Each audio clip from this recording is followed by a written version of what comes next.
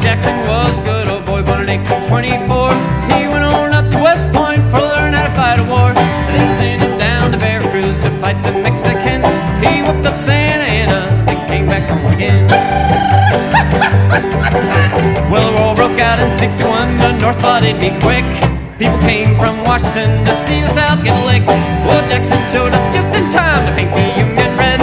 Old General B looked up at him and this is what he said. Oh, there stands Jackson like a Stonewall, standing like a Stonewall, standing like a Stonewall, standing. There stands Jackson like a Stonewall, standing like a Stonewall, standing like a Stonewall, standing. There stands Jackson.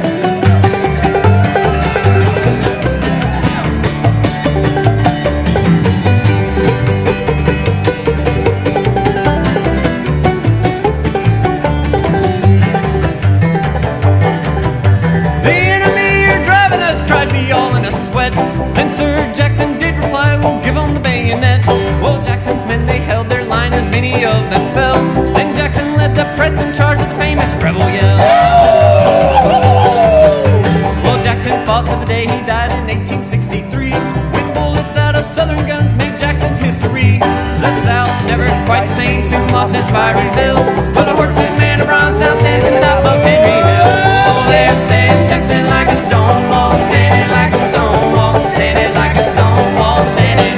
There stands Jackson like a Stonewall, standing like a Stonewall, standing like a Stonewall, y'all. There stands Jackson like a Stonewall, standing like a Stonewall, standing like a Stonewall, standing.